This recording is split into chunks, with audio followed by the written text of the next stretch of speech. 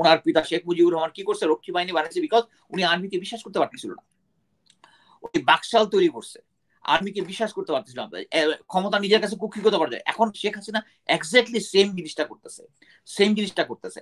এখন আর্মি এই জিনিসটা পছন্দ করতেছে না। আর্মির জুনিয়র থেকে শুরু করে এখন যে সমস্ত নিয়ম কানুন আর্মিকে প্রতিটা দিনই নতুন নতুন নিয়ম কানুন দিচ্ছে। এই যে বিভিন্ন সময় আপনারা দেখতেছেন জুলকারনাইন স্যারের কাছে বিভিন্ন ইনফরমেশন আসতেছে। আমাকে এক অফিসার কয়েকদিন আগে মেসেজ দিচ্ছে, স্যার এখন বাইরের কোনো লোককে কোনো স্মার্টফোন বা ইয়া নিয়ে ক্যান্টনমেন্টের ভিতরে ঢুকতে দিতে যাচ্ছে না, ইভেন অফিসারদেরকে মনিটর করা হচ্ছে। সেনাবাহিনী কার পক্ষে আছে? এবং সেনাবাহিনী, আমরা একদম একটা খবর হয়তো জেনেছেন, জিএম কাদেরকে নাকি কোনো একজন ব্রিগেডিয়ার তিনি বাধ্য করেছে নির্বাচনে যাওয়ার জন্য। তো সেনাবাহিনীর মূল প্রেক্ষাপট নিয়ে, সেনাবাহিনী কি করতে পারে, সেনাবাহিনীকে নিয়ে গুরুত্বপূর্ণ তথ্য দিয়ে আলোচনা করেছেন সাবেক একজন সেনা সদস্য মুস্তাফিজুর রহমান ভাই। তার আলোচনা আসলে বুঝতে পারবেন যে সেনাবাহিনীর ভিতরে কিভাবে আসলে ভারতের কিছু নাকি গোয়েন্দারা ঢুকে তারা এই কাজগুলো করতেছে। দর্শক, খুবই গুরুত্বপূর্ণ আলোচনা, চলুন তার কথাগুলো শুনবো। যশোরের জিওসি আছেন, উনিও গোপালগঞ্জের, উনি 21 লং কোর্সের, উনি একজন ভেরি মিডিওকার অফিসার। কিন্তু এই গত আওয়ামী লীগ মানে ক্ষমতায় আসার পর থেকে উনি মোটামুটি জাম্প স্টার্ট করে মোটামুটি তার কোর্সমেটদের ভালো ভালো অফিসারদের থেকে তো ইয়া ক্রস করে উনি চলে গেছেন, আগে মেজর জেনারেল হয়ে গেছেন। মেজর জেনারেল হয়ে উনি হয়েছেন হচ্ছে এমএস হচ্ছে মিলিটারি সেক্রেটারি। এটা হচ্ছে আর্মির অফিসারদের যে সমস্ত পোস্টিং কন্ট্রোল করে এই এমএস করে। সো সরকার যেভাবে চায় কোন জায়গায় কোন অফিসার সেট আপ করা, এটা উনি করেছে। করার পরে উনি সরকারকে কনভিন্স করেছে যে বগুড়া জায়গাটা হচ্ছে বিএনপির ঘাঁটি, অতএব ওই জায়গাটাতে তখন যে পরিস্থিতি হবে সেই পরিস্থিতি অনুযায়ী আমাকে যেন ওই জায়গায় পোস্টিং দেওয়া যায়। উনি 1.5 বছর আগে উনি পোস্টিং গিয়েছেন, দেওয়ার পর থেকে শুরু করেছেন উনি কন্টিনিউয়াস লোকাল প্রশাসনের সাথে ক্লোজ ডোর মিটিং টোনিং করে উনি একটা সবাইকে প্রশাসনকে প্রস্তুত করেছেন যে ফিউচারে যে 2024-এর ইলেকশনটা যেভাবেই হবে, আগেরটা যেরকম আমি আরেকটা ইয়াতে আমি আপনি ব্যারিস্টার জিলুরের একটা শুনেছেন কিনা যে এই ইলেকশন ইঞ্জিনিয়ারিং এর প্ল্যানটা করেছিল হচ্ছে জাভেদ পাটোয়ারি, তখনকার আইজি জাভেদ পাটোয়ারি। জিল্লু এটা ক্লিয়ার ভাবে বলেছে, জিল্লু আমার ফ্রেন্ড, এই জন্য নাম ধরে ওকে বলতেছি। এই সময়টায় উনিও ছিলেন হচ্ছে ওই এলাকাতে ছিলেন হচ্ছে বিজিবিতে, জেনারেল আজিজের আন্ডারে। উনি ছিল জেনারেল আজিজের খুব প্রিয় লোক। এবং আপনি কার কথা বলছেন? মেজর জেনারেল খালেদ আল মামুনের কথা বলছেন? জি, খালেদ আল মামুন, এখন বর্তমানে যশোরের জিওসি। উনি আগে ছিলেন এমএস। ও কারেক্ট কারেক্ট কারেক্ট, উনি উনি জি। সো আমি যেটা বলতে চাচ্ছি যে এইটা আমি বললাম হচ্ছে যশোরের পরিস্থিতিটা। এই আওয়ামী লীগ সরকার অনেক আগে থেকেই একদম নেক্সট ইলেকশনটা কেমন হবে এবং সেই পরিস্থিতি বিবেচনা, এই যে মনে করেন তারা যে পূর্বে থেকে পরিকল্পনা করে রাখছে যে আগে থেকে আমি এই ইংল্যান্ড নিউ ইয়র্কে একজন সাংবাদিক আছে, আমাকে বছর 1.5 আগে ডেকে আমাকে একটা থিওরি খাওয়ানোর চেষ্টা করছিলেন যে অ্যাকচুয়ালি সামনের ইলেকশনটা কেমন হবে, মানে যেটা অ্যাকচুয়ালি গোয়েন্দা সংস্থা যেটা পরিকল্পনা করেছিল সেই পরিকল্পনা কি, যে এখন ম্যাডাম খালেদা জিয়া তো অনেক বয়স হয়ে গেছে, উনি এখন অনেকটা ডিসওরিয়েন্টেড টাইপ, উনি তো আর ক্ষমতা নিতে পারবে না, উনি তো আর ইয়াতে আসতে পারবে না। সো তারা প্ল্যান করেছে তারেক জিয়া তো তাকে টাকা দিলেই সে ঠান্ডা হয়ে যাবে, তার কত টাকা দরকার আমরা তাকে টাকা দিব, টাকা আওয়ামী লীগ সরকার তাকে টাকা দিবে। আর অলরেডি 80 জনের উপরে বিএনপির লোকজন অলরেডি একটা নতুন ফোরামে বিএনপি করে ইয়া করার জন্য রেডি আছে। দেখেন ওইটা কিন্তু আগের থেকে পরিকল্পনা করছে, কিন্তু প্রেজেন্ট সিচুয়েশনে যখন দেখতেছে যে তারা এই ফর্মুলাটা খুব একটা কাজ দিচ্ছে না, লোকজনের রেসপন্স ঠিক নাই, বা এখন আন্তর্জাতিক পর্যায়ে একটা ফ্রুটফুল ইলেকশন দেখাইতে হবে, এবং তৃণমূলে তারা যথেষ্ট পরিমাণ বিএনপির লোকজন আনতে পারেনি। যে দুজন আনছে সেই আমি তো বলবো একজনই আনছে শুধু, এই ব্যারিস্টার শাহজাহানুর। আর জেনারেল ইব্রাহিম অ্যাকচুয়ালি আমি পরবর্তীতে যেটা শুনেছি, মানে আমি খুব আপসেট হয়েছি অ্যাকচুয়ালি, উনার মতো একজন ডিস্টিংগুইশড মুক্তিযোদ্ধা উনি নাকি অ্যাকচুয়ালি ওই 11/11 পর থেকে যে কিংস পার্টি হিসাবে ছিলেন, তারপর থেকে যে ডিজেফাই তার একটা কানেকশন ছিল, ওইটা উনি ইয়া করতে পারেন নাই। So all throw he was A mole in that group. তো একজন ডিস্টিংগুইশড মুক্তিযোদ্ধা এরকম একটা কাজ করছে, আমি নিজে খুব শকড হয়েছি। সো তারা পরিকল্পনা যেটা করতেছে, এতদিন ধরে পরিকল্পনা করে আসছে বিএনএম তৃণমূল, এট প্রেজেন্ট দেখেন এদের কি কোনো খবর নাই। কারণটা কি, এই জিনিসটা কন্ট্রোল করতেছে। আমরা পত্র পত্রিকা অলরেডি দেখেছি যে জিএম কাদের তার ওয়াইফ সহ এখানকার যে ডেপুটি হাই কমিশনার আছে, কি জর্জ নাম যেন নাম, জয়শঙ্কর না? না না না, ডেপুটি কি যেন হাই কমিশনার নামটা ভুলে আছে, গেছি হ্যাঁ, তার সাথে ফ্যামিলি সহ দেখা করছে। এর এর মাসখানেক আগে ইন্ডিয়া থেকে ঘুরে আসছে। এখন মনে করেন আমরা এটা সবাই জানি, মানে মিলিটারিতে স্পেশালি জানি যে জেনারেল এরশাদ তাকে কোনোভাবে, উনি যেহেতু একটু নারী প্রীতি উনার ছিল, উনাকে নিয়ে হানি ট্র্যাপ করে উনাকে জাস্ট ব্ল্যাকমেইলের মধ্যেই রাখছে। এবং উনার যে ধারাবাহিকতা আছে এই প্রত্যেকটা ইলেকশনে প্রতিবারই আইসা ইন্ডিয়ান কেউ একজন এসে ওনাকে প্রেশার দিচ্ছে। সো আমাদের এই প্রেশার দিচ্ছে কার পক্ষে? আওয়ামী লীগকে রাখার জন্য। এই আওয়ামী লীগের যে Indian root is very deep, very deep. আমি প্রতিটা লেখার মধ্যে আমি এটা বোঝানোর চেষ্টা করছি যে এখন আমাদের এখানকার মিনিস্টাররাই এসে বলে যে ইন্ডিয়াকে আমরা বলেছি আমাদের যেন শেখ হাসিনাকে যেন ক্ষমতায় রাখা হয়। সো এই জিনিসটা আমি এইটুকু বলার কারণ হচ্ছে এই যে আপনি বলতেছেন দেশপ্রেমিক সেনাবাহিনী, আমি আপনার এই লিঙ্কটা কয়েকজন সেনাবাহিনী অফিসারকে পাঠাচ্ছি যে আমি কনক ভাইয়ের শোতে আসছি। তারা প্রত্যেকেই যে কমেন্ট গুলা করছে, তুমি কি এখন সেনাবাহিনীকে এখন দেশপ্রেমিক বলো, তারা যেহেতু তোমার সিনিয়র, এটা আমাকে খুব কষ্ট দেয়। এবং অ্যাকচুয়ালি আমি প্রেজেন্ট সার্ভিং কিছু অফিসারের সাথে আমি লাস্ট কয়েকদিন আমি একটু কথা বলার চেষ্টা করেছি কয়েকজনের সাথে। আমি অবাক হয়ে গেলাম যে অ্যাকচুয়ালি আমরা সেনাবাহিনীকে যতই দেশপ্রেমিক না বা তারা এখন ডিলে হয়েছে সবকিছু বুঝতেছি, কিন্তু ইনসাইড যে জুনিয়র লিডারশিপ আছে তারা কেউই প্রেজেন্ট সেনাবাহিনীর যে আওয়ামী লীগের যে রোলটা তারা অ্যাকসেপ্ট করতেছে না। আপনি একটা জিনিস দেখেন, আমাদের এই সেনাবাহিনী মুক্তিযুদ্ধের সময় 5টা ব্যাটালিয়ন যুদ্ধ করছে। তারা কেন যুদ্ধ করছে? কারণ কি, ওই তখন একটা নির্বাচন হয়েছিল, হওয়ার ফলে শেখ মুজিব পাওয়ারে এসছে কিন্তু তাদেরকে পাওয়ারে দেয় নাই। So they রিভোল্টেড। হ্যাঁ, তাদের তো ক্র্যাকডাউন তো একটা ছিল, ক্র্যাকডাউনটা হয় বিদ্রোহটা ইমিডিয়েট হয়েছে, না হলেও কিন্তু হইতো। তখন সেনাবাহিনী কি জন্য দাঁড়াইছিল? গণতন্ত্র রক্ষার জন্য দাঁড়াইছিল। কিন্তু এই মুহূর্তে গণতন্ত্রটা কোথায়? আপনি কি গণতন্ত্র দেখেন? এই যে দেখেন যে শুধু গণতন্ত্র না, ভোটাধিকারও বিষয়, ভোটের অধিকার। না না, গণতন্ত্রের সাথে ভোটাধিকার তো ইনবিল্ট। গণতন্ত্র থাকলে ভোটাধিকার থাকতে হবে। কিন্তু এট প্রেজেন্ট যেটা হয়েছে এই যে আমাদের সেনাবাহিনী গণতন্ত্রের জন্যই কিন্তু 71-এ দাঁড়িয়েছিল এবং তারা যুদ্ধ করেছিল, দেশ স্বাধীন করেছিল। কিন্তু বর্তমানে আমাদের তো রোল নাই। এই যে আপনি জুলকারনাইন স্যারের পোস্টটা দেখছেন যে ব্রিগেডিয়ার নিশাতুল ইসলাম খান, সে তার 12-13 জন অফিসার নিয়ে সে জাতীয় পার্টির অফিসে ঢুকে ঘেরাও করে রাখছে, 200 পুলিশ দিয়ে ঘেরাও করে রাখছে। এটা তো গণতন্ত্র না, এটা তো গণতন্ত্র না। মনে করেন যে এখন প্রতিটা জায়গায় আমরা যে ব্রিগেডিয়ার জেনারেল নিশাদ, আমি অ্যাকচুয়ালি তাকে লেফটেন্যান্ট অবস্থা থেকেই চিনি, খুব সফট স্পোকেন এবং আমি তাকে খুব ভালোই জানতাম। কিন্তু সে এই ধরনের একটা কাজ করবে এটা আমার মানে কথা হচ্ছে, এটা হচ্ছে এমন একটা জিনিস যে আমি তো আওয়ামী লীগের চাকরি করতেছি না, আমি করতেছি দেশের চাকরি করতেছি। আমি যখন কমিশন পেয়েছি আমি শপথ নিয়েছি, দেশের জন্য শপথ নিয়েছি। এখন এই মুহূর্তে ওরা যেটা করতেছে গোয়েন্দা সংস্থার পক্ষ হয়ে ইলেকশনের যে manipulation, it is not the job of army. এবং আর্মির যে মেইন স্ট্রিম যারা আছে তারা 100% একমত যে এটা আমাদের কাজ না, কেন আমরা এখানে যাচ্ছি। আমাদের যে মান সম্মান গৌরব যেটা ছিল, এটা ধীরে ধীরে এখন প্রতিটা আর্মির বিষয়ে কোনো একটা হইলে লোকজন যে সমস্ত কমেন্ট করে, কনক ভাই আমার মানে I feel so hard, I got so pain যে আমার এই আর্মিটা এরকম হয়ে আছে। আমি আপনাকে গ্যারান্টি দিয়ে বলতে পারি, আমি যে আর্মিতে চাকরি করে আসছি একটা সময় পর্যন্ত, আমি আন্তর্জাতিক পর্যায়ে 3বার ইউএন মিশনের সাথে করছি, বিদেশি বাহিনীদের সাথে করছি।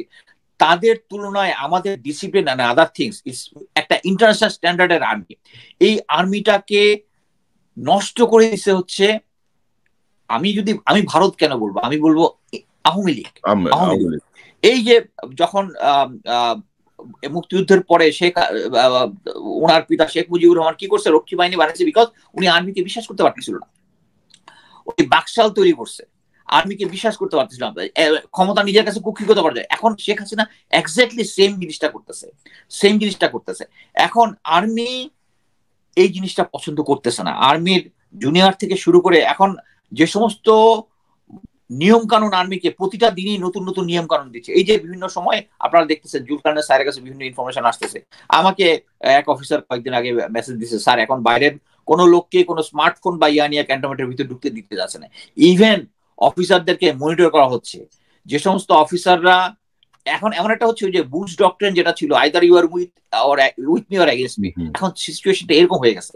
বাট মেইনলি একজন অফিসারের সাথে আমি আলাপ করে যে জিনিসটা ইয়া করলাম, যে তারা এখন আওয়ামী লীগ সরকার এই টিকে থাকার জন্য এখন এমন একটা জায়গায় নিয়ে গেছে, মনে করেন যে এখন আমরা সবাই বলি যে হ্যাঁ ইলেকশনে একটু ডান বাম সবসময় হয়েছে, দ্যাটস রং। তা আওয়ামী লীগ যে জিনিসটা করতেছে অর্গানাইজ ভাবে, এখন একটা জিনিস দেখেন, এখন সবাই বুঝতেছে যে দেশের মধ্যে একটা স্যাংশন আসতে পারে, স্যাংশন আসতে পারে। এমন স্যাংশন আসতে পারে কি জন্য? কারণ নির্বাচনটা ঠিক মতো আওয়ামী লীগ করতেছে না বা পার্টিসিপেটি হচ্ছে না। আর পার্টিসিপেটি হওয়ার জন্য কি করতে হবে? সিম্পল একটা জিনিস। এখন মনে করেন যে আওয়ামী লীগ যদি দেশের কথা চিন্তা করতো তাহলে কিন্তু তত্ত্বাবধায়ক দেওয়া কিন্তু কোনো সমস্যাই না, কিন্তু তারা এটা দিবে না। কি জন্য? Back in the mind India তাদেরকে সাপোর্ট করতেছে। কেন সাপোর্ট করতেছে? আপনার মনে আছে পিলখানা ঘটনার কথা মনে আছে? এই যে পিলখানা ঘটনার সাথে যে শেখ হাসিনার জড়িত আছে, তার আওয়ামী লীগ জড়িত আছে, তার অফিসাররা জড়িত আছে। আমি অলরেডি এটা নিয়ে 3টা পর্ব লিখছি। জেনারেল আজিজ থেকে শুরু করে ওই সময়কার যত জেনারেল মামুন খালেদ, ইমরুল কায়েস, এরা সবাই তখন ওই জায়গার আশেপাশে ছিল। কেউ কোথায় কোনো ছবি তুলছে কিনা, ইয়া করছে কিনা, সবকিছু ইয়ে করছে। এই যে এই জিনিসগুলা তারা রাতের আধারে যারা কিলারদেরকে বের করে দিছে, ইভেন একটা ভিডিওতে আসছে যে একটা কিলারের ছবি, এটা আমিও ইয়াতেও শেয়ার করেছি। এখন এই জিনিসটা যদি সরকার যদি চেঞ্জ হয়, কেন মনে করেন যে ইন্ডিয়া এখন ইভেন আমেরিকার সাথে পাঙ্গা নেওয়ার চেষ্টা করতেছে? আমেরিকা যেটা বলতেছে, আমেরিকায় তাদেরও দরকার আছে। কেন করতেছে? কারণ এইটা যদি সরকার যখন চেঞ্জ হয়, পুরো আওয়ামী লীগ থেকে শুরু করে ইন্ডিয়া এক্সপোজ হয়ে যাবে যে এই 57 জন হত্যার পিছনে ইন্ডিয়া ছিল, আওয়ামী লীগ ছিল। এইটা থেকে এসকেপ করতে পারবে না। সো এখন শেখ হাসিনা বাঘের পিঠে সওয়ার হয়ে আছে, এবং এটা আমরা সবাই জানি। এবং সেনাবাহিনীর প্রতিটা অফিসারের মধ্যে ওই 57 জন অফিসারের জন্য যে বুক ফাটা কান্না যেটা আছে ওইটা আছে। যখনই এটার ইনভেস্টিগেশন শুরু হয়েছে, যখনই জিনিসপত্র এক্সপোজ হওয়া শুরু করছে, আপনারা জানেন অলরেডি ইনভেস্টিগেশনের রিপোর্ট কিন্তু বের হয় নাই। ওখানে ছিল ব্রিগেডিয়ার হাসান নাসির স্যার ছিল ওখানে, ইনভেস্টিগেশন স্যারকে ওখান থেকে বের করে দিছে যখন উনি কোনো কম্প্রোমাইজ করতে চান নাই। উনি এখন রিটায়ার্ড। সো এখানে যতগুলা এভিডেন্স ছিল আমার জানা মতে সবাই সব এভিডেন্স রেখে দিছে। ইট উইল সারফেস যদি আওয়ামী লীগ ক্ষমতা থেকে যায়। সো এইটাই হচ্ছে ইন্ডিয়ার ভয়। তো আমি একটা জিনিস একটু বলি যে ধরেন 2009-এ হাসিনা আসার পরে বা বিডিআর এর এই ঘটনাটা ঘটার পরে, হত্যাকাণ্ড, মিউটিনি নামে অফিসার হত্যার যে উৎসব, এর পরে ধরেন প্রায় 13 বছরে ধরেন আমাদের বিএমএ তে 26টা ব্যাচ অলরেডি ইন করেছে। 26টা নতুন আর্মি অফিসারদের গ্রুপ ট্রেনিং এর জন্য ঢুকেছে। এরা কি জানে কিছু এই সব ইতিহাস বা মানে এদের বা আপনাদের যারা এখনো সার্ভিং আছেন তারা তো এই 57 জনকে তাদের বিভিন্ন পর্যায়ে পেয়েছেন, তাদেরও কোনো প্রতিক্রিয়া কিন্তু আমরা দেখি না। মানে আমাদের এই দেশপ্রেমিক সেনাবাহিনী যাদেরকে নিয়ে এত গর্ব, যেটা আপনি এখনো বেদনাহত হন, তারা কি বেদনাহত হয় না? আপনি কিভাবে দেখেন এই বিষয়টা? অ্যাকচুয়ালি তারা বেদনাহত অবশ্যই হয়, কিন্তু আমি এর আগে আপনার অনুষ্ঠানে যেটা বলেছি সেটা হচ্ছে তারা সিস্টেমেটিক ভাবে জেনারেল আজিজকে ওখানে বসানোর পরে, সেনাপ্রধান হিসেবে বসানোর পরে প্রমোশন সিস্টেম যেটা আছে সেটাকে একদম একদম যাচ্ছে তাই ভাবে ইয়া করে ফেলছে। এখন ক্রাইটেরিয়া হচ্ছে তারা 40% মতো ডিজার্ভিং কেসকে দিচ্ছে, আর 60% দিচ্ছে হচ্ছে আওয়ামী লীগ ফ্যামিলি এবং যাদের কিছু না কিছু ভাইস আছে। যে সমস্ত অফিসাররা আগে মনে করেন যে নারী গঠিত বা অন্যান্য নৈতিক পদস্খলন জড়িত কোনো কিছু, তারা প্রমোশনের ধারে কাছে আসতে পারতো না, তারা এখন ডিজার্ভিং ক্যান্ডিডেট। কি জন্য? কারণ তাদেরকে ওইটা দেখা এই সরকার বিভিন্ন জায়গায় তাদের যে ইচ্ছিত গোল যেগুলো আছে এগুলো তারা পূরণ করতে পারতেছে। এই আমি এর আগে এরকম অনেক অফিসারের কথা আমি বলতে পারি। একজন officer lieutenant colonel Shahjahan Siraj, পরে তার নামে লোক ভর্তি, আপনার মনে আছে যে অল দ্য প্রেসিডেন্ট মানে ওই হারিস বলতেছিল যে লোক ভর্তিতে কিছু একটা 2 নম্বরই করে টাকা ইনকাম করতে, এই কাজটা করতে হচ্ছে জেনারেল আজিজের সময় লেফটেন্যান্ট কর্নেল সেই শাহজাহান সিরাজ। আচ্ছা, এটা নিয়ে একটা কোড অফ ইনকোয়ারি হইলো, কোড অফ ইনকোয়ারি দোষী সাব্যস্ত হইলো, তাকে আর্মিতে ব্যাক করার জন্য আদেশ দিল। জেনারেল আজিজ তাকে ব্যাকই করায়নি, বিডিআর রেখে দিচ্ছে, বিজেপিতে রেখে দিচ্ছে। তারপরে জেনারেল ইকবাল করিম ভুইয়া রিটায়ার চলে গেছে, উনি চলে আসলো, আইসা উনাকে প্রমোশন দিয়ে কর্নেল বানাইছে। সো আপনি যেটা বুঝতে পারছেন তো, যে যাদের 2 নম্বরে ইয়া আছে তাদেরকে প্রমোট করা হচ্ছে, এবং এটা প্ল্যান ওয়েতে করা হচ্ছে। এবং আরেকটা জিনিস বলি, আপনি আইসিএসবির কথাটা যেহেতু বললেন, আইসিএসবিতে আমরা যখন বিএমএ তে গেছি তখন আমরা প্রথমে সিলেক্ট হয়ে গেছি, তারপরে বিএমএ তে ঢোকার পর আমাদেরকে পুলিশ ক্লিয়ারেন্স হয়েছে, পুলিশ গিয়ে ক্লিয়ারেন্স করছে, আমার গ্রামের বাড়িতে গেছে, আমার অ্যাড্রেস ঠিক আছে কিনা, সবকিছু ঠিক আছে কিনা। এখন আপনি আইসিএসবি ঢোকার আগে ডিজিএফআই, এনএসআই এরা ক্লিয়ার করে যে এটা আওয়ামী পরিবার কিনা, বিএনপি, জামাত বা অন্যান্য পরিবারে যদি কেউ থাকে তাহলে সাথে সাথে সে আউট, সাথে সাথে সিকিউরিটি ক্লিয়ারেন্স আউট। তারপরেও মনে করেন যে যখন আইসিএসবিতে যখন যাবে, আইসিএসবিতে যাওয়ার পরে এটা স্ট্রিক্টলি স্ক্রুটিনাইজ করছে। আপনি খুব অবাক হবেন, রিসেন্টলি একজন অফিসার প্রমোশন পেয়ে ব্রিগেডিয়ার থেকে major জেনারেলসে, major general Adil 22 long কোর্সের স্যার, একটা সিম্পল একটা অফিসার, আমি মনে করি না উনি মানে জেনারেল হওয়ার মতো। উনি জাস্ট আইসিএসবিতে 3 বছর ছিল, তারপরে উনি জাস্ট কিছুদিন আগে মেজর জেনারেল হয়ে গেছে। এর কারণ হচ্ছে, আমি এর আগে একটা সোর্স থেকে শুনেছিলাম যে এখন মেজর জেনারেল হইতে হইলে আইদার তাকে সরকার মানে তাদের ইয়াটা হচ্ছে ন্যাশনাল লেভেলে, জাতীয় লেভেলে কোন একটা কাজ করতে হবে। এখন আমরা সবাই জানি যে আইসিএসবিতে ছিল উনি কি কাজ করছে। এনএসআই তে যদি কেউ থেকে প্রমোশন পায়, এনএসআই তে কি করতেছে, এনএসআই করতেছে হচ্ছে ইলেকশন ইঞ্জিনিয়ারিং।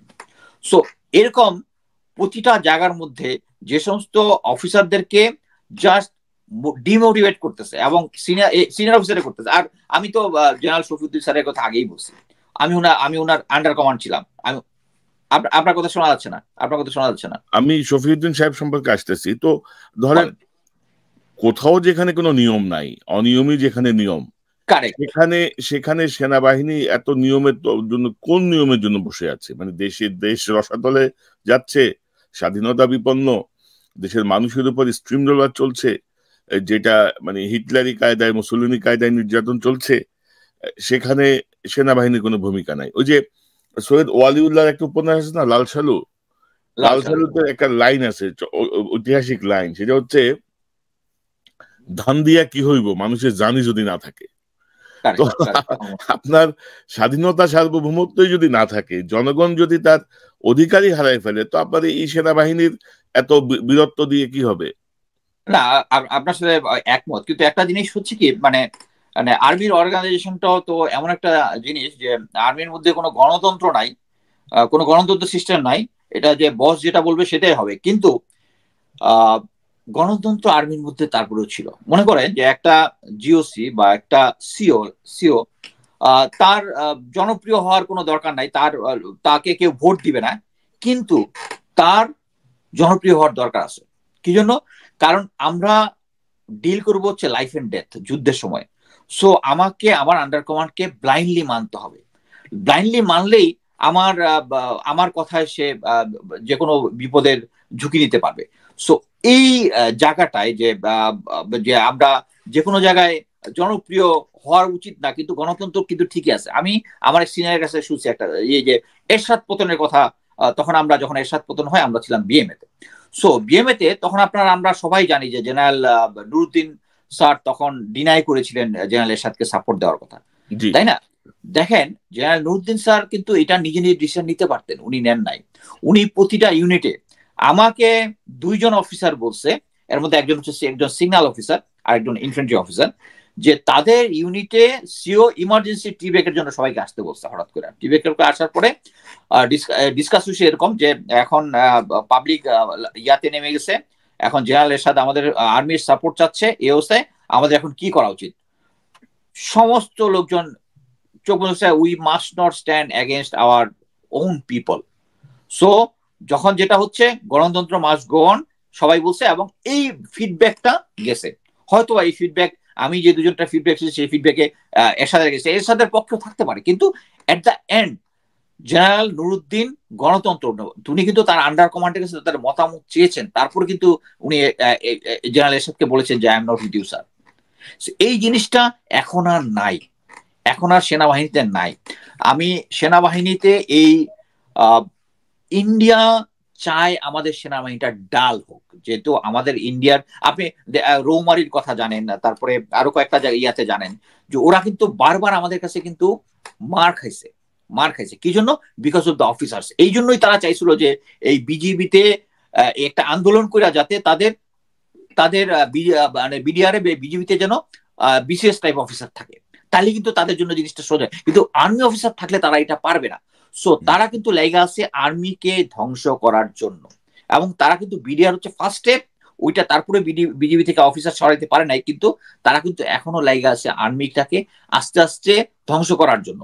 এখন মনে করেন এই যে আর্মিতে বিভিন্ন ফ্যাসিলিটির কথা আপনি শুনছেন, বাট আমি কিছু অফিসারের কাছে শুনছি যে নর্মালি একটা ইউনিটের ডিসিপ্লিন যেটা হয় সেটা হচ্ছে পিটি প্যারেড। মনে করেন আমি সিও হিসাবে আমি কখনোই পিটি সকালের পিটি মিস করতাম না, সকালে পিটি করতাম। তারপরে আমরা আবার প্যারাকাউন্টে বললে আমরা এডিশনাল কাজ করবো, সবাইকে বলে দিতাম যে আমরা অফিসাররা মিনিমাম 20 রাউন্ড ফায়ারিং করে তারপরে ঢুকবো, মানে যাতে জাস্ট আমাদের সোলজারিং ইয়াটা যেন থাকে। সো এই যে সোলজারিং জিনিসটা আর্মিতে এখন কমে গেছে, হয়তো ইন্ডিভিজুয়াল কিছু থাকতে পারে, কারণটা হচ্ছে কি এখন সমস্ত যাদের ভাইস আছে, ডিসিপ্লিন সমস্যা আছে, তাদেরকে বানায় দিচ্ছে হচ্ছে উচ্চতর পোস্টে নিয়ে যাচ্ছে। সো উচ্চতর পোস্টে যদি ডেডিকেটেড লোকজন না যায়, তাহলে যেটা হবে ওই ছেড়ে দেওয়াটা কমান্ডার, ওকে জুনিয়র এই কাজটা করছে, এই কাজটা করছে, এটাকে করতে করতে এভরিথিং উইল বি লাউজি। এবং এইটাই চাচ্ছে হচ্ছে আমাদের ইন্ডিয়া বা আওয়ামী লীগ, যেন একটা লয়াল, একটা ভঙ্গুর আর্মি তাদের কমান্ডে সবসময় চলে। কিন্তু এই আন্ডার কমান্ড যারা জুনিয়র অফিসার আছে, তারা এখন এই জিনিসটা আর পছন্দ করতেছে না, যে তারা তো ভুলেও চাবে, তারা এটা তো এখন দেশের জনগণ সবার কাছে ক্লিয়ার যে ইন্ডিয়া এখন আমাদের এই নির্বাচনের কারিগরিটা করতেছে। এটা তো কারোর কাছে কোনো, এই যে জেনারেল মাসুদউদ্দিন চৌধুরী যখন দেখা গেল যে কক্সবাজারে যে আসনটা দিছে ওইটা বোধহয় জেনারেল ইব্রাহিমকে দেওয়া হয়েছিল, তাই না? না, এই জেনারেল মাসুদ হচ্ছে ফেনী 3। ও ফেনী 3 কক্সবাজারে দেওয়া হয়েছিল কাকে যেন, দাঁড়ান ওই যে এটা হচ্ছে যে ব্যারিস্টার আনিসুল ইসলাম মাহমুদ, সেও কিন্তু ইন্ডিয়া থেকে গিয়া, তার কিন্তু ইন্ডিয়ান কানেকশন অনেক, কারণ সে ব্যারিস্টার পাস করছে যখন, তখন থেকে রাজীব গান্ধীর সাথে তার খাতির।